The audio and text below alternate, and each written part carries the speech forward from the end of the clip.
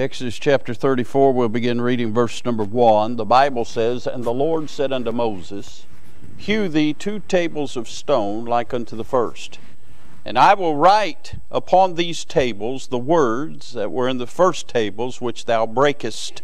And be ready in the morning, and come up in the morning unto Mount Sinai, and present thyself there to me in the top of the mount. And no man shall come up with thee, neither let any man be seen throughout all the mount, neither let all the flocks nor herds feed before that mount. And he hewed 2 tables of stone like unto the first, and Moses rose up early in the morning, and went up unto the Mount Sinai, as the Lord had commanded him, and took in his hands the 2 tables of stone. And the Lord descended in the cloud, and stood with him there, and proclaimed the name of the Lord. And the Lord passed by before him, and proclaimed, the Lord God, merciful and gracious, long-suffering and abundant in goodness and mercy, goodness and truth, keeping mercy for thousands, forgiving iniquity and transgression and sin, and that will by no means clear the guilty, visiting the iniquity of the fathers upon the children's children, unto the 3rd and 4th generation. And Moses made haste, and bowed his head toward the earth, and worshipped. And he said, If now I have found grace in thy sight, O Lord, let my Lord, I pray thee, go among us, for it is a stiff-necked people, and pardon our iniquity and our sin, and take us for thine inheritance. Let's pray. Father, we bless you. Thank you for all the good testimonies, the good singing. Thank you for being such a good God that even in the middle of an ice cream aisle, we can enjoy you and worship you. Thank you, Father, for loving us more than we know what love is. And thank you for allowing us to be here tonight. Thank you for what you've done for Miss Jan. I pray you'd continue to strengthen her and help her. I pray for Miss Veronica the same. You touch her, others that are sick, others that are struggling. I pray for Miss Courtney tonight. You know what she stands in need of. I do pray for those that are working with the children on the other side of the building. You'd bless their efforts. And I pray, as Brother Jordan's already prayed, that the Word of God would lodge in those little ones' hearts. When they reach the age of accountability, they'd get saved at a young age. I pray for those working with the teens. You'd bless their efforts and help them. But Lord, I pray for the next few minutes you'd show up big in our midst, and God, you'd speak to our hearts. And Lord, we'd leave out of here demonstrating the change that's been made in us. Now bless as only you can, and help these thy people. Help us to glorify your name. Well, thank you for it's in Jesus' holy name we do pray. Amen. Amen. In chapter number 32, we find where Moses comes down from the mountain. He thought there was a noise of war in the camp, and he comes down, and he finds that the children of Israel, while he was up communing with God, and God pinned down the 10 commandments and hewed them out of stone and gave them to Moses, while all that spiritual transaction was taking place, the children of Israel rose up to play. They made themselves a golden calf and worshiped that calf, and said that calf's what brought them out of Egypt. And we find that God was wroth, and God was going to destroy them. And Moses communed and interceded on behalf of those Israelites, and God didn't destroy them for that. But when Moses saw all the and all the wickedness going on, he took the very commandments that God gave him, and he thrust them at them and broke the commandments. And can I say, that was a bad day in Israel's day. Many of them died that day because they would not choose the Lord's side. Well, here we find a couple chapters later, Moses once again confronted with God. Now, I want you to notice, first of all, the second chance. We find in verse number 1, the Bible says, And the Lord said unto Moses. Can I say it's always a blessing when God moves towards us first? And the Lord said unto Moses, Hew thee 2 tables of stone like unto the first, And I will write upon these tables the words that were in the first tables, which thou breakest, and be ready in the morning, and come up in the morning unto Mount Sinai, and present thyself there to me in the top of the mount, and no man shall come up with thee. Notice there are some things, my dear friends, that you have to face God alone with. It's a blessing when we come out and assemble ourselves in the house of God and have a service like we've had tonight. But friends, sometimes in order to get the help you need to get, you've got to meet with God alone, and God Himself will help you. But notice God reminded Moses He break the tables, but God's a God of second chances. He said, bring 2 tablets and I'll write on them again. Aren't you glad that God's a God of second chances? Aren't you glad, my dear friends, He doesn't throw away the clay? Aren't you glad He just remolds it, remakes it, and reshapes it, and He continues to work on our behalves? What a blessing that we got a God that's a God of second chances. I want you to notice the sovereign's command. The sovereign's comments. In verses 5 through 7, we find that the Lord describes some things about Himself. And then I want you to notice the servant's contrition. We find in verses 8 and 9 that Moses bows himself and worships and asks God to forgive the sin of the people and asks God to take Israel up for His inheritance. So we see some wonderful things in these verses, but I'm interested really in verses 5 through 7 tonight. And I want to preach, with God's help, on this thought. I want to preach on God's epitaph. On God's epitaph. And by that I mean, this is what is said of God, not by man, but what God says about God.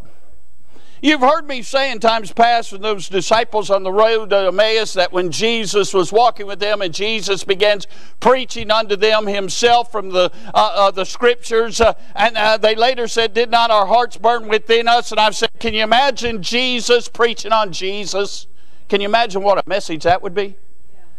But right here we find God speaking about God. And oh, what a different insight when we see what God says about God. I want you to notice, first of all, He is Lord. Look what He says in verse number 6. And the Lord passed by before him and proclaimed, the Lord God. He is Lord tonight. It doesn't matter what man thinks. It doesn't matter what the devil may spew out. It doesn't matter what some scholar may say. God said He is the Lord. He is the all-sufficient one. God doesn't need anyone or anything else to exist. He is the Lord. God did not become created someday. He is the Creator. God took nothing and made everything. He is the Lord. Can I say this tonight? My dear friends, God don't need the angels to tell Him that He's holy. He is holy. God doesn't need you and I to worship Him and exalt His ego. He is worthy to be worshipped because He is Lord. He is Jehovah God. There is none beside Him. There are no other gods before Him. He has all power. He's omnipotent. He is always present. He's omnipresent. He is all-knowing. He's omniscient. He is the Lord, my dear friends. And my friend, listen, when God said He's the Lord, you can take that to the bank. Yeah, He's not worried about what's going on in the devil's forces. He's not worried about anything. He's the Lord. God has never been caught by surprise. He's the Lord. He knows all things. And my dear friends, what a joy, what a blessing to know the Lord is on our side. If God be for us, who could be against us? And He is orchestrating things in our lives. And He is at work. And He does know what's best. And what a blessing to have the Lord as our Lord. I said, blessed be the name of the Lord. So in the Lord's epitaph, in God's epitaph, God said, He's the Lord. Can I say something else about God? He's lenient. Look what the Bible says. Verse number 6. And the Lord passed by him and proclaimed, the Lord God, merciful and gracious. He's lenient. He's not an evil taskmaster. He gave the law, but can I say this? The law, even though he wrote it in stone, is not etched in stone.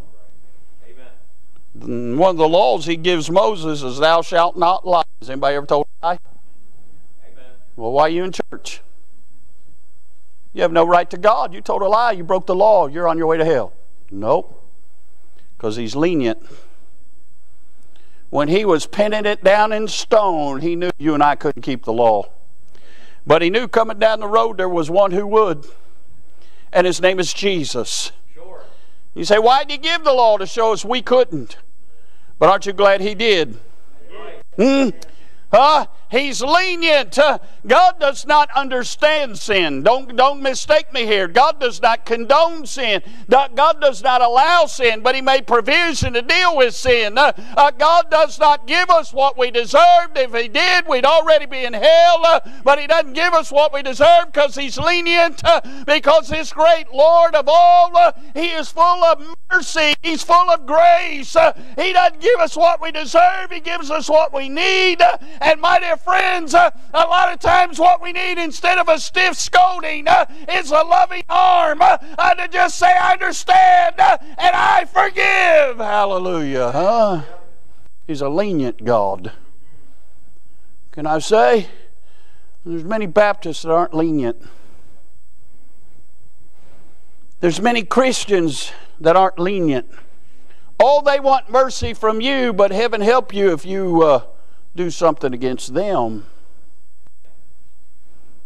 But God's lenient.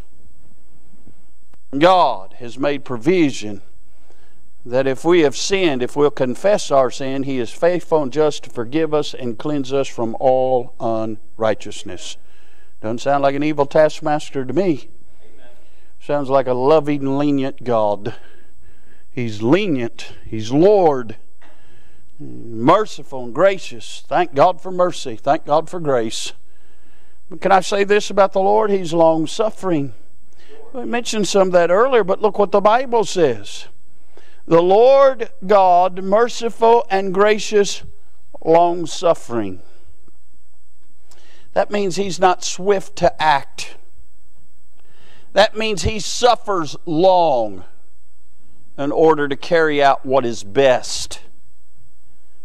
A lot of times we want instant results. You better be thankful God's long-suffering.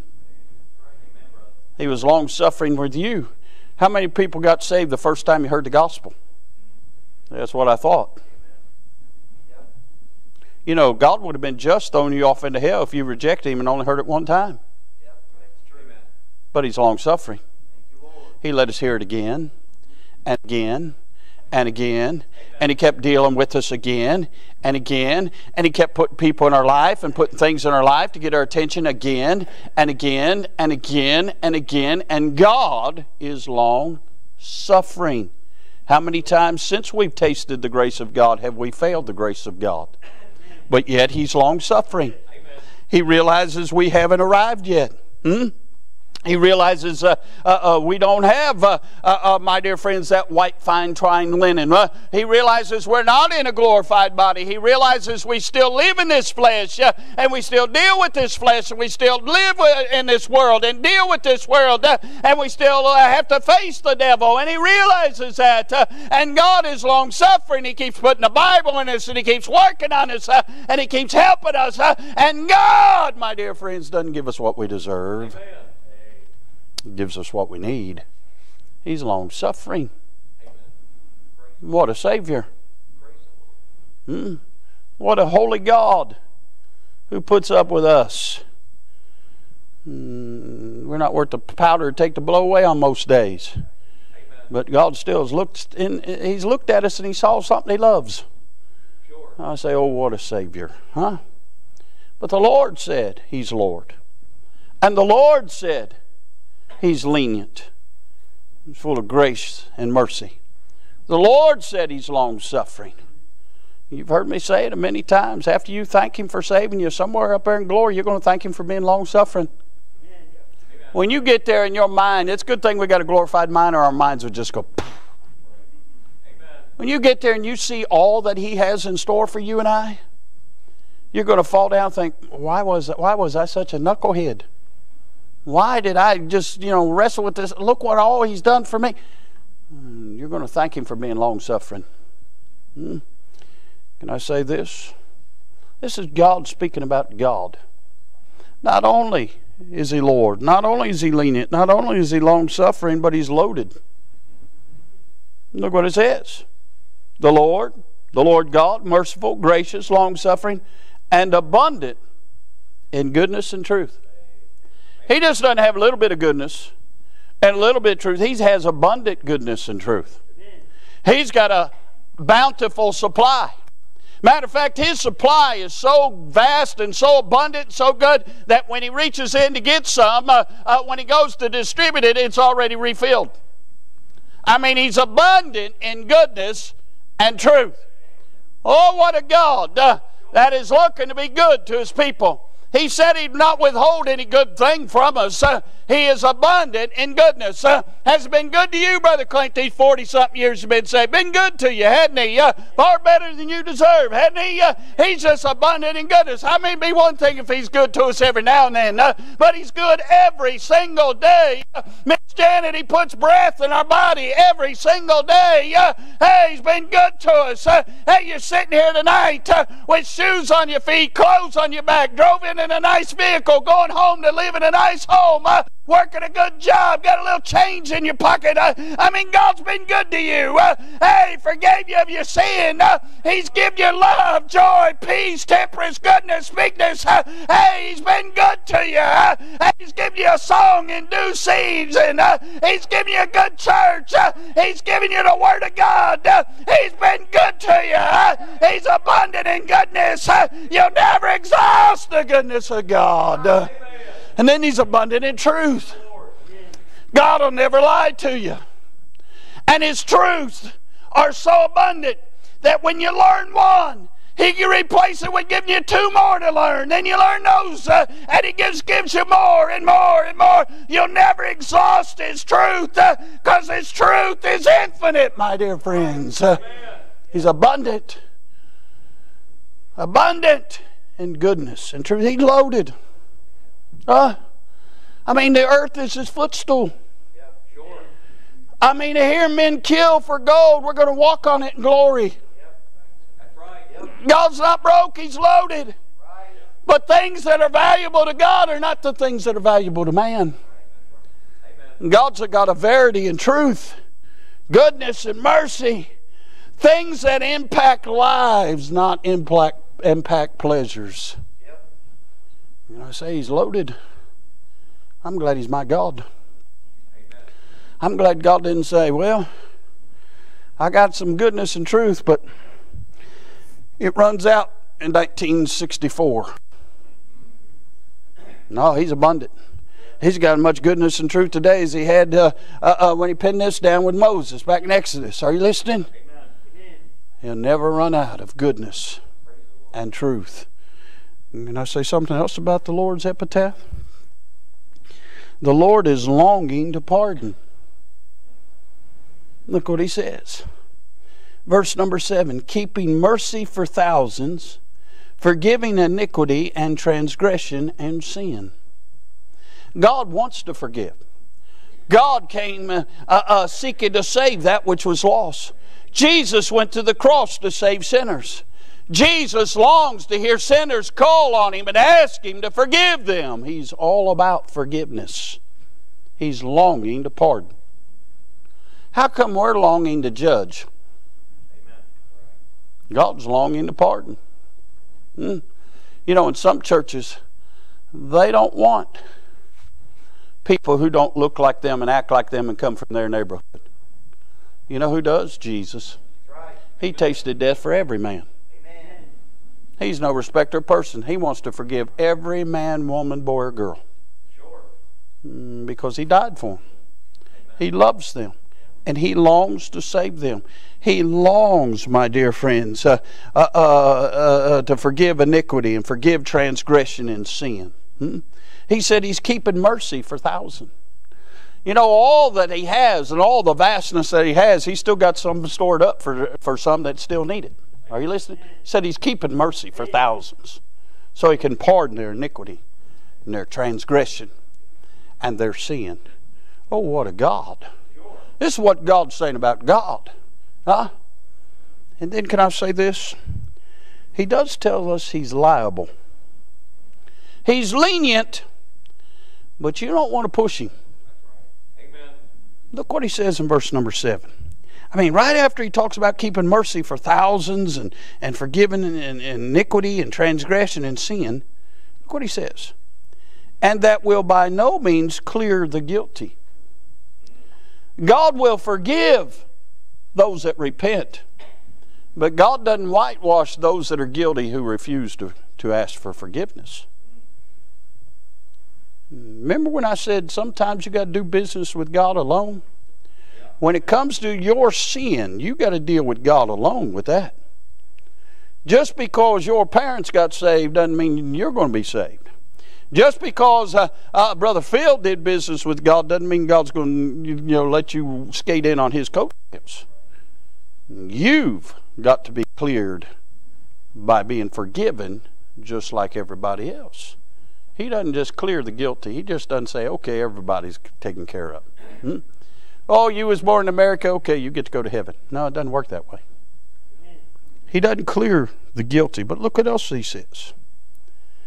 Visiting the iniquity of the fathers upon the children, and upon the children's children, unto the third and to the fourth generation.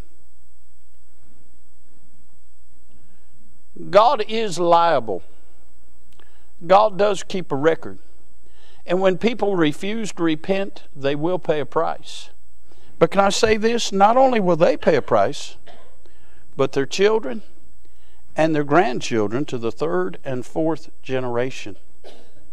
Do you know why there's a lot of things going on in our country today? Because 3 or 4 generations ago, people turned their back on God. Yes, sir. And we're paying the price today. God is not mocked. Whatsoever a man soweth, that shall he also reap. There comes a point when God's long suffering ends. There comes a point when mercy and grace dry up. Comes a point when God says, boom, tested out, worthless. And God will not forgive that individual again. My dear friends, it's dangerous to mess around with the goodness of God. It's dangerous to try and take advantage of God. I was thinking in my mind this morning of some of the young people that were brought up in this church who are now out in the world. I've been showed pictures of some that have grown up, and I've seen some of the evidences of things of some that have grown up because their parents left church when they were at an impressionable age. The parents chose to go a different route, and the children are paying for it today. Amen. It's a dangerous thing. I'm thinking right now, I won't call name, but I'm thinking right now very vividly of a couple that I met with in my office and tried to warn them about leaving the house of God. But you know, they knew more than the pastor and they knew more than God. And if you could see their child today, it'd break your heart. God is liable. He does hold us accountable for some things. You better not miss the will of God, and you better not mess with the things of God. Amen. You say, oh, God will forgive. Yeah, I'm sure God's forgiven, but what about that child?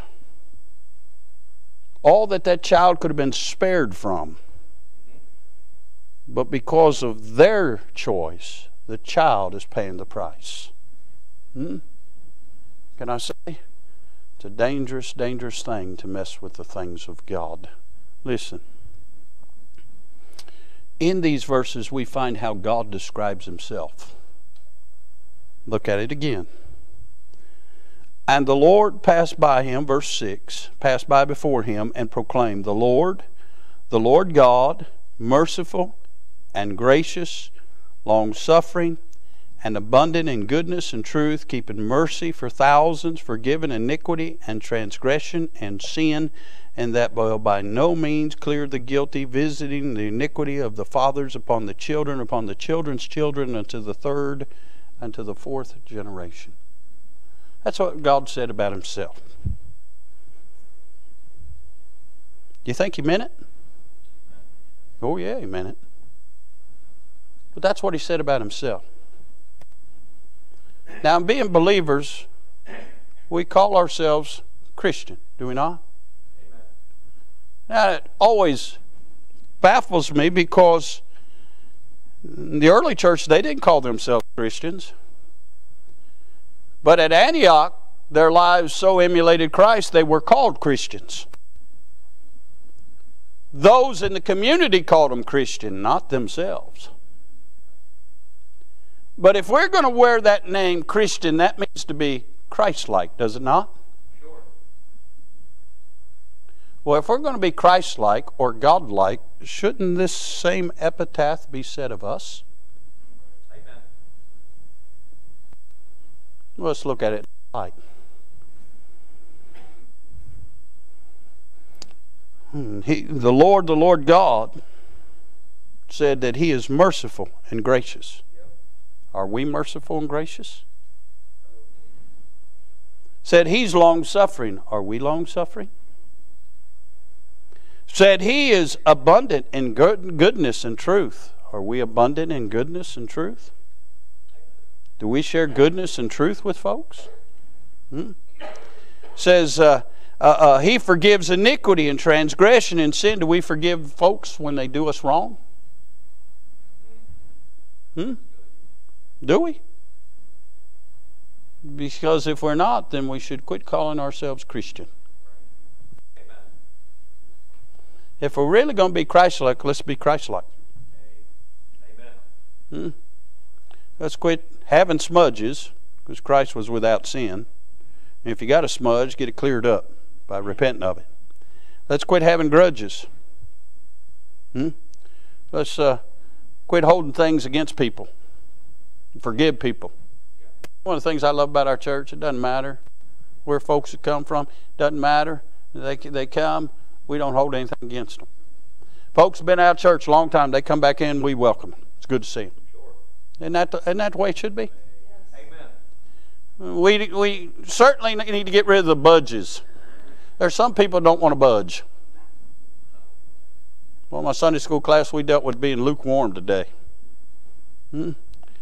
You see, the Christian walk is to be growing in grace, nurture, and admonition of the Lord. Nowhere in the Bible do you find where Christians are supposed to just sit down on God. Amen. But yet in this day and age, most people have sat down on God. Well, if we're going to be Christ-like, you can't sit down on God. Amen. You got to be doing something for God. You got to be getting closer to God. You got to be moving towards God. So we need to be truly Christ-like. Let's have this epitaph said in our life while we're living. Let's be like God.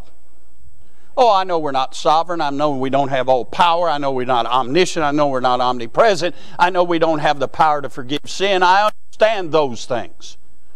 But we ought to take on His attributes. Amen. We ought to be loving because He's loving. We ought to be concerned because He's concerned. Casting all your cares on Him, for He cares for you. We ought to lift up because He lifts us up. Are you listening? We ought to truly be Christ-like. We ought to learn to be lenient and long-suffering. We need to learn to be forgiveness and be good to people. We need to use these attributes of God. By getting so close to God, they become natural for us. So let me ask you, how you doing? Are you really Christ-like? Jesus turned the world upside down with 12 men, and one of them was of the devil. What could He do with just this crowd in here tonight if we just start being what we should be for Christ? If we just be full of goodness and truth everywhere we went. If we truly be lenient, long-suffering with people. You know what we'd do? We'd win folks to God. Because they desire to have what we have. God help us to let the epitaph of God become what is said of you and I in our lives. And by the way, God's not dead. Amen. That's just as fresh today as it was when He penned it down. So it should be said of you and I today. What is said of you? How do people view you? How do they view me? And God help us to get to the place where they view us like what God said about himself. Let's all stand. Brother Ray, get a song of invitation.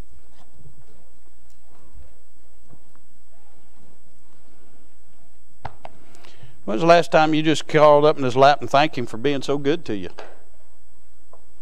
When's the last time you thanked him for truth? It's only by the grace of God we didn't come out with a Halloween costume on tonight. You do know that is a pagan holiday, don't you? It's only by the grace of God we're not in hell tonight.